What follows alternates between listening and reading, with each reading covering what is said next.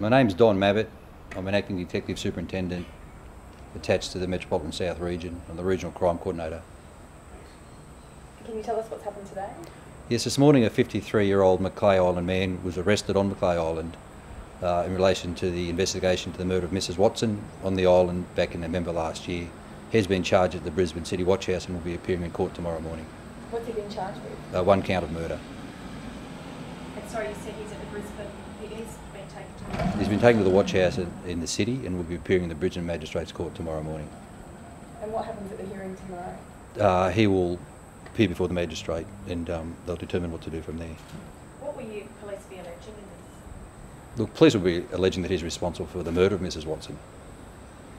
There was quite a bit made about the hammer at the time. Is there anything that you can elaborate on in that sense about what role the hammer may or may not play? Look, I'm not going to elaborate in relation to any of the evidence in relation to that or the hammer, but what I will say is that without the continued support of the Macleay Island community, we wouldn't have been able to get to this stage in the investigation or make this arrest. Can you say just how overwhelming the community input was in your investigation? You had lots and lots of calls from members of the community. Look, the community in general and in Macleay Island in particular have been very on the front foot, have phoned Crime Stoppers on many occasions and provided information to us, which has subsequently led to this arrest. And you spoke to the family this morning to let them know that yes, this had happened? Members of the family have been spoken to and they are very relieved that an arrest has been made. No, I'm not at liberty to confirm who he is till he's appeared in court. Can you also, at the time you did speak of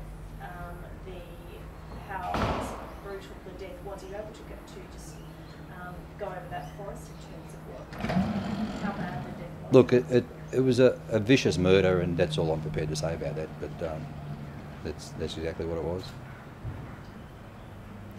Long investigation, was there one thing that suddenly happened that meant that you could then move towards this arrest today? No, but what happened right from the outset, the proper framework was laid for the investigation by the detectives investigating it and also by information coming from the public, as I said, from Macleay Island as well in particular, and that is what has put us in this stage to build on the investigation to make this arrest. And is there any sense from the islanders that the community is less safe that this attack has happened? Look, not that I'm aware of, and I don't think so. And by their community spirit in providing information to us, it certainly doesn't appear to be the case.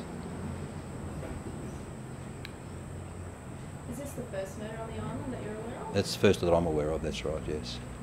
And are you able to fair notice to come out, but the documents that were found, they were actually found prior to Mrs Watson's death. Look, I'm not prepared to discuss that. I know that's been reported in the media, but I'll leave that for the court process to bring out.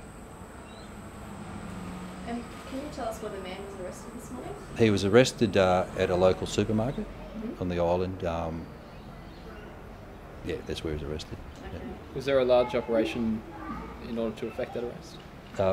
We had detectives travelling over there today for that purpose. They encountered him at the supermarket, or outside the supermarket, and that's where the arrest happened. Do you know what time that was? Around about 8:30 this morning.